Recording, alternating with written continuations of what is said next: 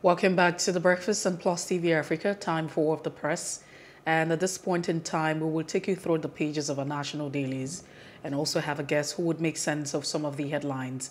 We have Chris Nwandu, who is a chartered mediator and a conciliator. Okay, I would actually allow that slide. It's good to have you join us, Chris. Thank you very much. Thanks for I'm so wonderful. Thanks for joining us. Same to you, and great to finally have you in the studios. Thank you very much. Thanks for having me. Okay, so let's start off with the Leadership newspaper this morning. We'll be looking at the banner caption on the Leadership newspaper, amongst others. Pressure mounts on APC leaders to shift national convention. That's the bold caption. And you have several riders. Postpone convention, ruin your legacy. PGFDG tells Buni. Says APC playing into PDP's hands. Selfish personal interests must not override party's interest. That's what you have on the Leadership this morning. Bashir Tofa, June 12 actor and quintessential politician, bows out at 75. President Muhammadu Buhari, governors and northern elders mourn. This is some of the headlines on the Leadership newspaper this morning. All right, and to the Punch newspapers. New Year celebrations. Experts project high infection rate as Nigerians shun protocols at fun spots. Uncontrolled crowds at beaches and others to fuel community transmission. Experts warn. Recovery rate dropped by 73.2%. NCDC distributes 400,000 COVID-19 testing kits. Also, Lagos train service will begin this year, says Governor Sanwo-Olu. We can also find here police go after revelers behind attack on Teni in the Rivers community. We can also find here men exchange blows, arrested as hired killer fails to eliminate pregnant ex-wife. Still on the Punch, 8 dead, 17 injured in Ogun. Akwa Ibom crashes, FRSC blames speeding and others. Buhari and others mourn Tofa as MKO Abiola's presidential poll opponent dies at 74. And Ohaneze is speaking, saying why Jonathan must support Igbo presidency in 2023. Sustain bombings. Force terrorists to surrender, ACF tells military. Nigeria's debts vulnerable and costly, alerts the World Bank. Customs and immigration and others fail to remit 127 billion naira, says an audit report. Those are the big stories on the Punch newspapers this morning. Away from the Punch newspapers, let's also check out the Nigerian Tribune. Looking at the Nigerian Tribune, the banner caption says, governors to watch in 2022. I mean, you have, that's a pictorial representation of that. APC convention, governors forum, DG Ford's Kalu's call for postponement. And you also have caution Boni's committee says it's a plot to destabilize party. Ibadan High Chief meets Lekon Balogun, endorses him as next Olubadan. And just before we move away from Nigerian Tribune this morning, former NRC presidential candidate Tofa dies. He is also Abiola's opponent. I mean, talking about Bashir Tofa, who dies at 74. Might just be dominating all of the papers. Impact of cash crunch on economy worsens than COVID-19. 2022, expert sets agenda for economic growth and development. And that's the much we can take this morning on the Nigerian Tribune. To the Daily Independent now, Southern governors divided on zoning 2023 presidency. Also 2023, APC working on a lie that will return PDP to power, says PDFDG. Says also postponing APC convention beyond February to spell doom. New findings may stop installation of Lekon Balogun as new Olubadan. As former commissioner writes Governor Makinde, Buhari, Atiku, Ganduje, Anyim, others mourn former presidential candidate Tofa. One shot dead as police foil attempt to burn Imo Monarch's palace. And IPAC backs Buhari, says direct primary model unrealistic now, asks National Assembly not to override president's veto.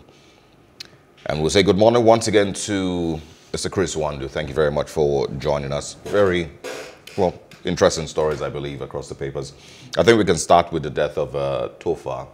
Not very many people, remember that he, has been, was still in this, alive, and he also hasn't gotten involved in politics, since the end of the elections.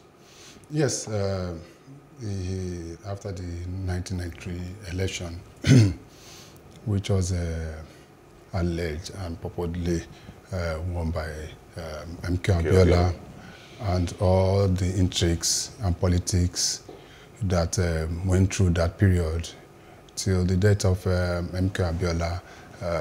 Later, Bashir Tofa remained aloof and just left politics. And that in itself added to what some of us learned before he even came into politics. He wasn't much of a politician. He was just picked by some powerful individuals who felt that he can give Abiola a run for his money. But Abiola won him even in his own state. And as a gentleman and a statesman, he went quietly back to his... And I never heard him any time talk about politics or issues. But I would have preferred... I wouldn't know, but not to the best of my knowledge. I thought that he could have put pen to paper to tell Nigerians what exactly happened in 1993 and his own participation, you understand, yes, as a memo for but may his soul rest in peace. He has gone to rest, and Nigeria is left for the rest of us and our leaders to do the needful. So it's okay. 74, not too old, but at least for whatever he has achieved within, and he was a very successful businessman, very, very successful businessman, and his soul rest in peace.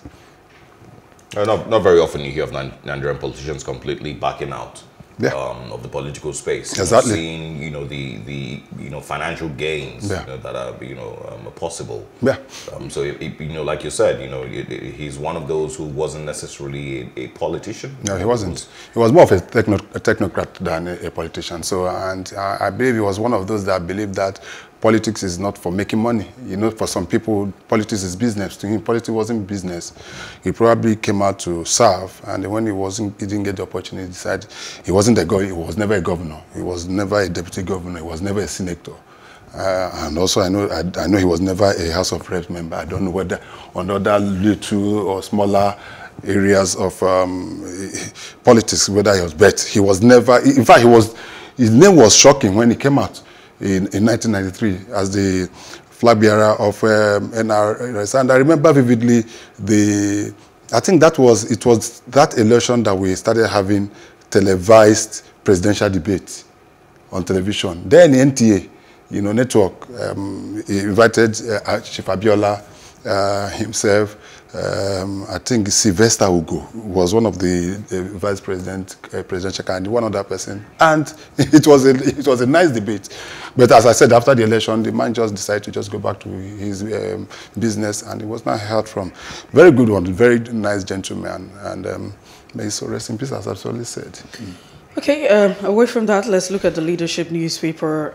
The confusion that seems to be going on with the APC and her national convention ahead of the 2023 election. One would say that, yes, it shouldn't matter, but that's a ruling party. What are your thoughts? The leadership says pressure mounts on APC leaders to shift national convention. It should matter. It should matter because APC is a leading political party in Nigeria, and it's also the political party in power now. So anything that affects APC affects the country. So if they've not been able to put their hands together just about 15 months to the general election, then there's a problem somewhere.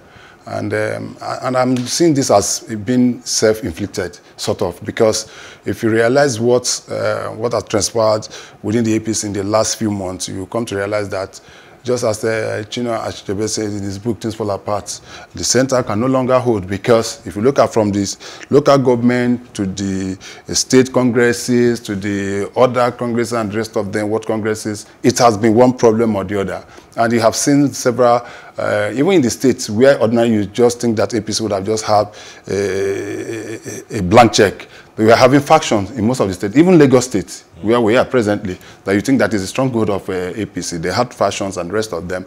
And a reconciliatory committee was set up, led by former Nasarawa State Governor, Adamu. Until now, nothing has been done about it. He couldn't even achieve anything. Don't forget that they also set up one before in the past, led by former chairman Bashir Akonde, and another one led by Osarogie Bola Ahmed Tinubu. None of those committees was able to reconcile members. And but it is nothing new, because if you look at the formation of APC, it's just a formation of people with several political parties, different interests and interests, and it's that interest that is still dragging within this thing.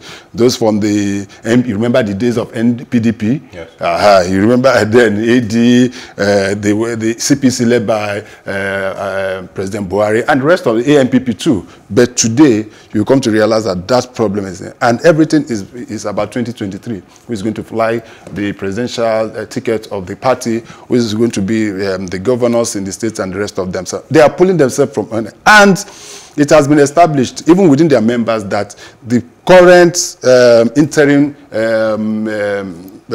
committee that is running the party ought not to be. Because if you listen to what some of the key members of this, like someone like Festus who has been kicking from us, said that this current interim committee, as it were, cannot stand the test of time. And when it comes to law, that their own convention, their own constitution did not allow for. But that is the problem we are having. So it's continue shifting and shifting, but they need to get their ass together, because if you look at the people, we thought that the problem would have been with PDP. Yeah. But you saw the easy way that PDP resolved its problem. So could you also because I mean, some people are insinuating that with all of this is happening, the problem might just be playing, into the hands of the PDP ahead of the 2023 elections. Well, whichever one they play into, that's their problem. But the fact is that they just have to get their ass together. Yeah, because if you, they make some gains. They make some gain. What I mean by make some gains is that after the 2019 election, some PDP governors have moved to APC. Would you also restrict Rabiu Kwankwaso? Yes, that is why I'm saying reconciliation, but that is just pocket of reconciliation. But the main problem is that there are some very, very, very fantastic big, so-called big shots within the party who feels that the party is being taken away from them, and who feel that they are being marginalized, that they are not going to be given the opportunity to participate fully in the 2020. And the gladiators, we don't need to start mentioning them. Is there a reason they may have ignored Festus Keyamo? Well, they believe that Festus Keyamo, that initially Festus Keyamo wasn't more of a politician, but now he's not a politician. And they also believe that Festus Keyamo has some interest in the politics in Delta. Some felt that Festus Keyamo wants to go for the governorship of Delta come 2023. He has a running battle with the deputy president of the Senate, who seems to be the leader of the party in the state. And that is where the issue. So most often than not, you might not be able to see them taking such advice. And also, you have seen instances where other senior advocates of Nigeria, who are members of the political parties, people like the AGF and the rest of them, have come to counter the issues raised by Festus Keyamo. So APC in itself is just a house divided against itself. And I hope that they'll be able to put their house together this year. It just has to be this year, because campaign will start this year. Election is just next year.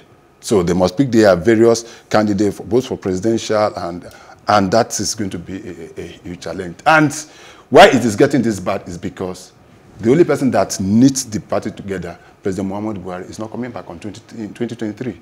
So it's more difficult for them now. If the rally point has always been, if Buhari is coming for a second time, then they won't have these issues they're having. Of course, they already know that they have their presidential candidate. But now it's going to be tough. just to mention, I mean, because the president is not, returning in 2023, shouldn't, being that he's the leader of the party, however you want to look at it, I mean, the national leader, everyone is rallying around him. And shouldn't he, be concerned, party interests, party, how they call it, they put it, party statesman, or, all of that loyalty to the party and showing up for the party at the time where the party is in dire need? APC has a leader. That's the national leader for APC. I'm sure you're aware of that. So, President Osarogie Bola Tinubu is always, Jagaban is always referred to as the leader of the, if you understand what I mean. So, and the politics that is, maybe we have to hit it in the head. The politics that is playing now is between the camp of Bola Tinubu and other people within the party.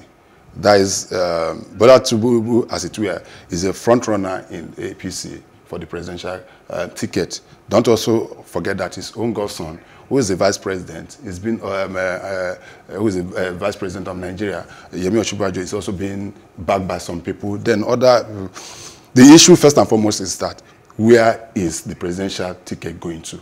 South, north. It has been decided subtly that it's going to the south. If it's going to the south, which part of the south is getting it? Is it southeast, is it south-south, or southwest? So if it goes to the south, if it goes to southwest, as it may likely be, who is going to be? So those are the issues that a lot of politics, you understand. Yes. And but in politics, you can be rest assured that a day can be as elongated to a year, and the year can just screen down to a day. Anything can happen in politics, because if you look at what happened in 2015, nobody in his wildest dream ever knew that someone like Osinbajo would become the vice president.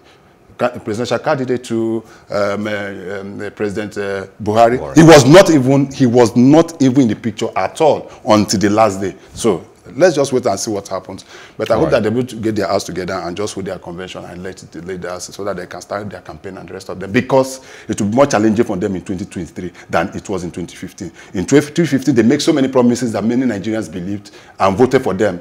Most of those promises they cannot fulfill. So coming back to ask Nigerians to vote for them in 2023, I don't know what they're going to base their promises on. Yes, there'll be achievement here and there, but it will not be as much as the expectation of Nigerians. We're talking about the issue of insecurity. That is one of the fundamental reasons why President Buhari was voted in 2015. You're talking of the economy. We are also talking of some other indices, corruption and the rest of them. Have them been able to fulfill that? Let's wait and see. Now, talking corruption, you know, the next thing I want you to speak on is something that we always bring up every now and then, you know, but we only talk about it, you know, from pages of newspapers and the likes. The government itself never seems to actually act. A few days ago, we spoke about the president, urging for a probe on the NDDC and the billions of naira that have passed through the NDDC that don't seem to have gotten anywhere. We've also spoken about the Auditor General of the Federation, claiming that 9 billion naira seems to have gone unaccounted for, missing from the National Assembly. We also spoke this morning about 3.22 billion naira, you know, that has gone to ghost contractors in the Nigerian police force. On the Punch this morning, it says here, Customs, Immigration, 13 others failed to remit 127 billion naira from an audit report. Why is this stereotype, you know, situation in Nigeria, where you hear of these staggering amounts of money that seem to be unaccounted for, missing or unremitted and the likes, and we just move on? Because we're not doing the needful. What is the needful? The ability to be able to arrest and thoroughly prosecute people that have been fingered to engage in corruption. And that in itself is a problem. Or we go halfway and we just let them go.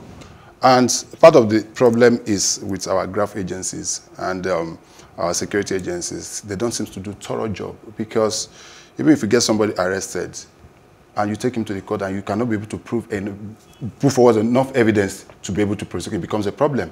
Yeah. So that in itself can be very, very frustrating at a point. But I've always said that until we begin to do the needful, making sure that people that have been fingered and have been, look at you're talking about the NDDC, and remember what happened during the probe at the National Assembly. Yes. You're off the mic and on the mic. Remember those drama and that Nollywood act that happened. And after that, then the House of Reps just kept quiet and just packed up the probe until the president set up a forensic committee. But how does the country move forward, you know, like this? How do we tell ourselves that we're fighting corruption and we just move forward, you know, when we see these things play out? We cannot move forward. We cannot move forward. We cannot move forward because a situation where you continue to say that people are not taken, are not prosecuted, it becomes, until you make an example of people,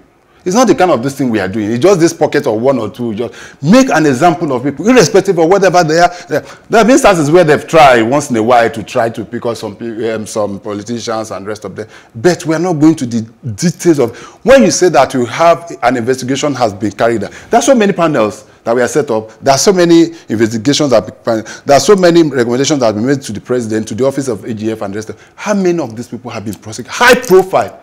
We even have a situation where some of them were prosecuted and sent to jail, and they were quickly released. I'm sure you understand what I'm trying to say.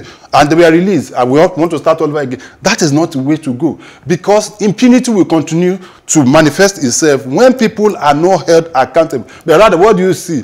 You see a poor man that goes to steal 5,000 naira, give 10,000 naira, and rest of them. You see them being prosecuted, being paraded by police and rest of them. How many of these people have been paraded by police?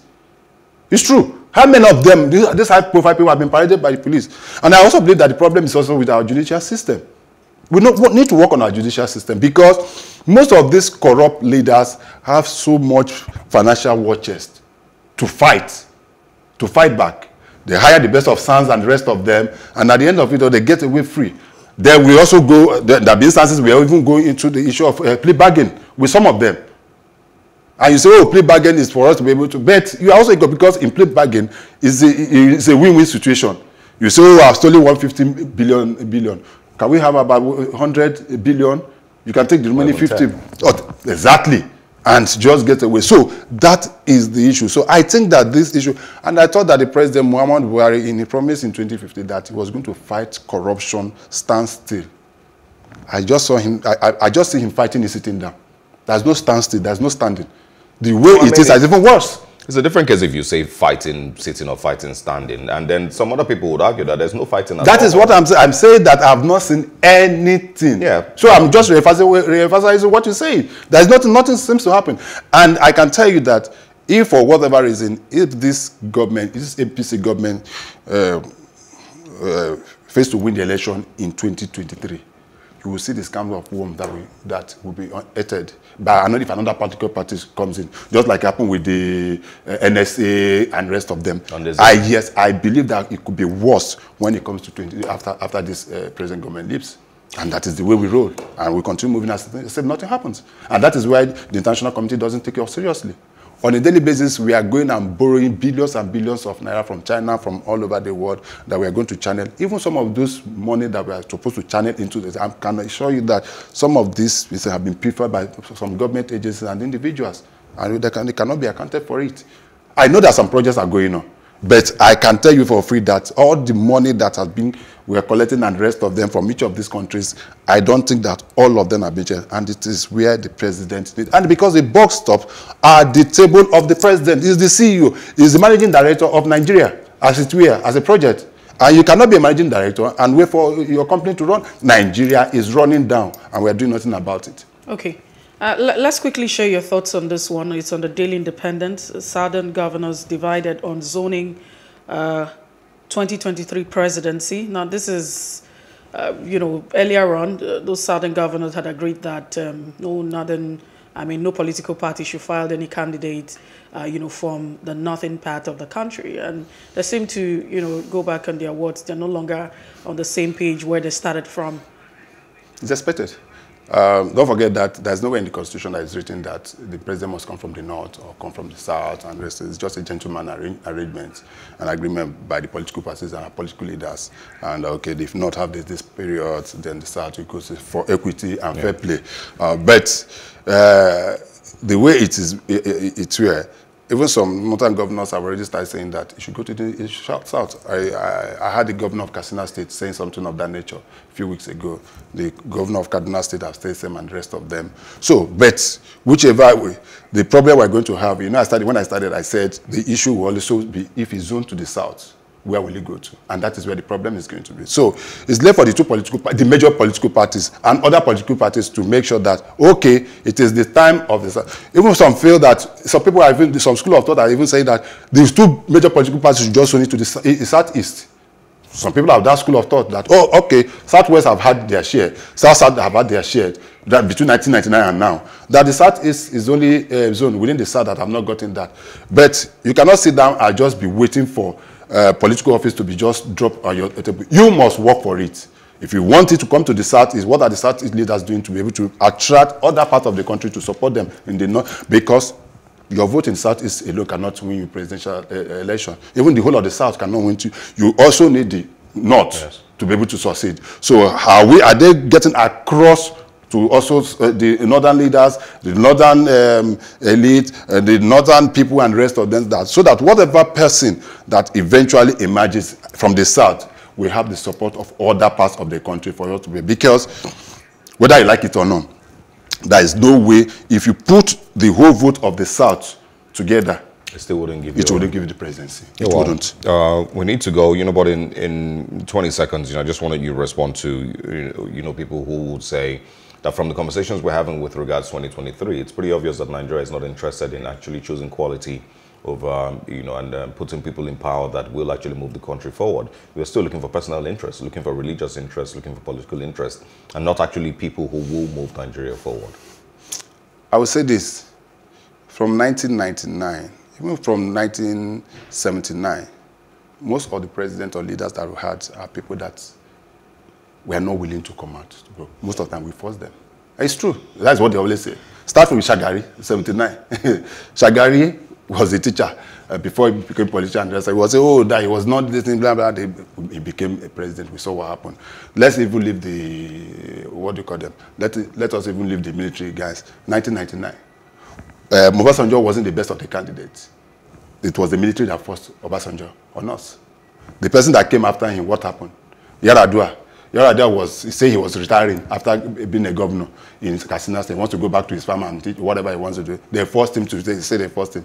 From there, a good Lord Jonathan, just from Bayelsa State, the man said he wasn't interested. It was that he wanted to be president.